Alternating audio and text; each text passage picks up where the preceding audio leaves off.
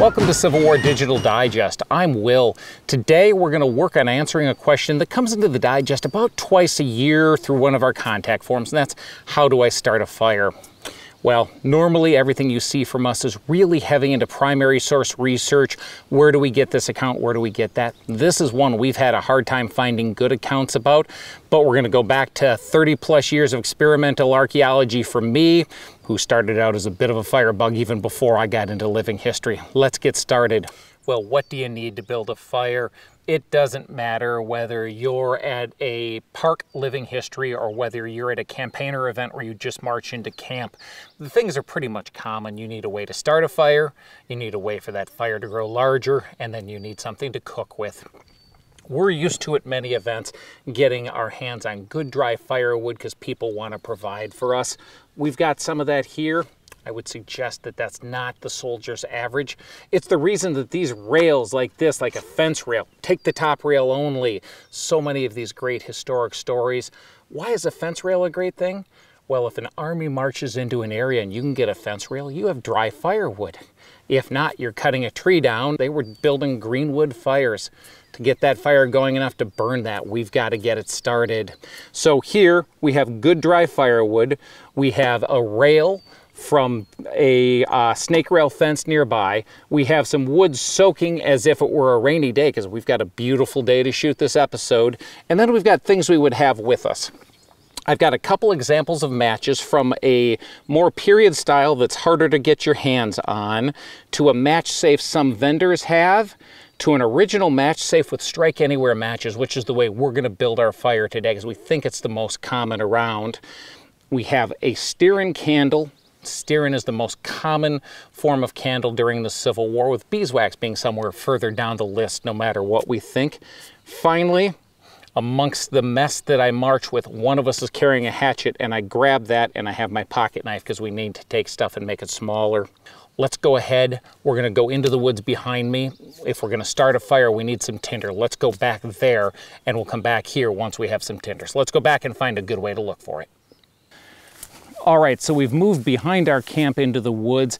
If you're looking for sticks for kindling, it's real easy to say, hey, look at the ground, pick up something, and this is a great place to start. You're looking for dead wood. One, in today's world, you're not going to harm a tree that could grow. Two, you're going to have something dry to start your fire. We'll take this with us. Okay, that's great. Now, what if it's raining? Let's face it, over the years, we've seen some pretty cruddy events, and the men back then did too. How do you go ahead and start a fire? What's your best chance? Well, on the ground has all the rain coming down, soaking in it, and it's sitting on the ground staying wet. Your best chance, if it is raining or has been raining, is to look for dead stuff that's not on the ground. All right, so we've moved a little bit deeper here, and this is another great spot. Again, it's easy to pick up dead wood off the ground. What if it's raining? Dead tree like this, pieces up in the air like this, that's going to be dead, and even if it's wet on the outside, you'll be able to break it open and get to the inside and get to some dry stuff. Let's collect a little bit of this, and let's go get our fire started.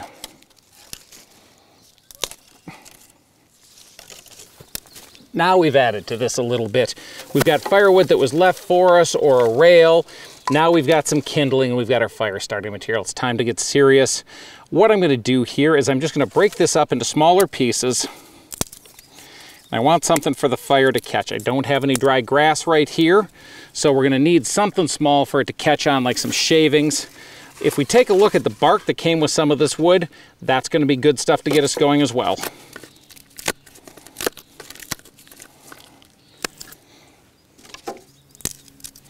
Little sticks like this are going to be really helpful because they'll catch quick.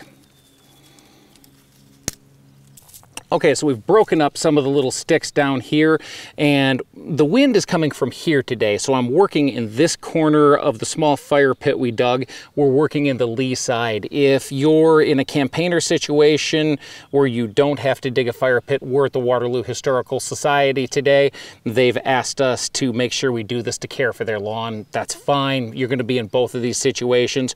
You just want to get the where the young fire you put it is as protected as possible. And so we've chosen here with the wind, we're going to work down in what we call the lee of it, and that'll take care of it. Now that I've got some kindling there, I really want just some last stuff to be able to catch fire quickly. One thing we can do is we can take our hatchet and we can just split some dry stuff off here.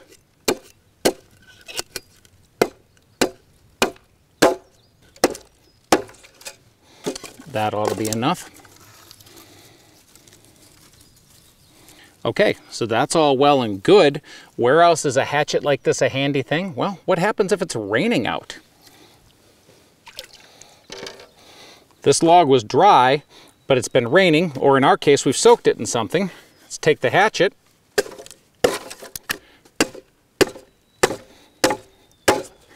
And you see just how quickly we can expose dry wood from wet wood on the underside. It's still a little damp, but it's much drier than it's outside. If we're trying to get a fire started in the rain, here's one great way to do it.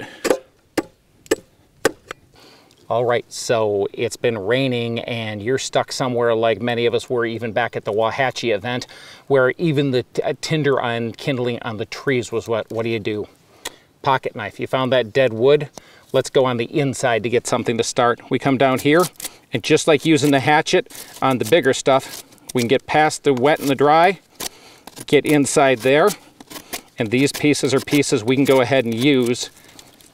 Same thing's going to happen with your fence rail. If you can get into it, you can get to dry wood. It's what the soldiers were after. With everything close by, now it's time to talk about building this, and I'm going to work from the bottom up. I've got everything there. I've got a shape planned. I've pulled it back just a little bit. The next thing I'm going to do is start a fire. Notice around here, other than the wrapping for the one set of matches, I don't have any paper. What do? Soldiers were issued a pound of candles for a company for every couple of days. Somebody in your mess is going to have a small chunk of a candle. The stearin burns long, and one trick that I found is that it burns on its side. This is definitely not something that I found out of period accounts, but something I've done with experimental archaeology. We're going to start the candle, use it to start the fire, and then pull whatever's left over out.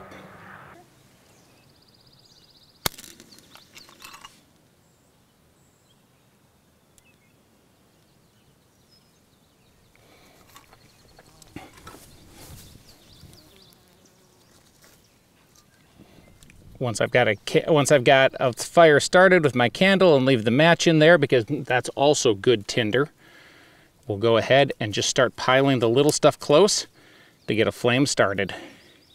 Remember, I'm going to keep the candle back here where I can get it out when we're done. I'm going to build from the other side.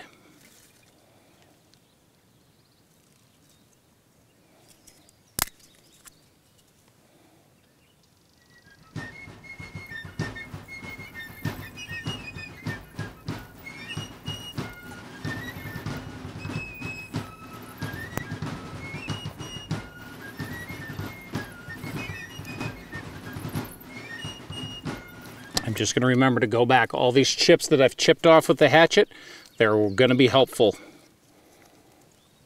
As you see, the smoke is starting to come from above. That's not all from the candle. Here we go.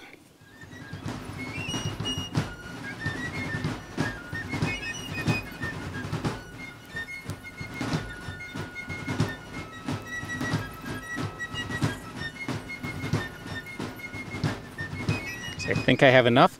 I'm going to pull my candle out. Remember, these are valuable. Soldiers don't get a ton of them. Light could be really helpful at night, whether it's checking something out, whether it's writing a letter home. Shepherd your resources. One match, bit of a candle. Let's keep going here. A young fire like this needs constant attention, not only for the whole safety dimension, but just to keep it going. As I start to have a fire here, I'm going to look for some larger pieces. And we're going to look to slowly build around it.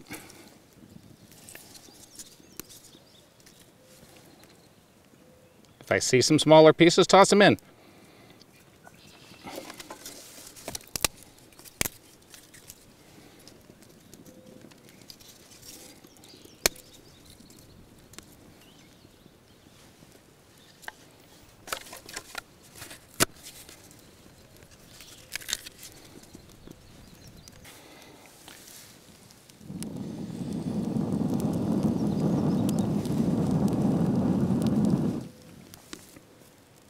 And there we see Once the fire gets going, a little bit of air on it, carefully staying back, making sure you don't get your face burned.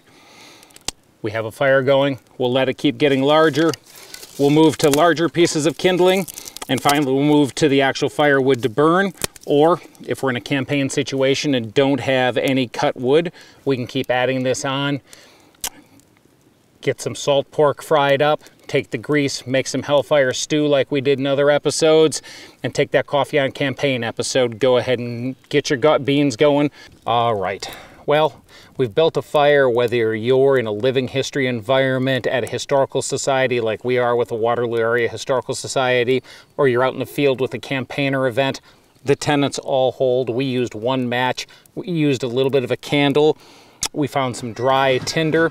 We learned to cut into it if we needed to. If it was wet, we learned what was best dry. And then we used the lee side of our fire starter and got a fire going. Hope this helps you get a better connection to the Civil War soldier out in the field and improves your impression. We'll see you in a few weeks.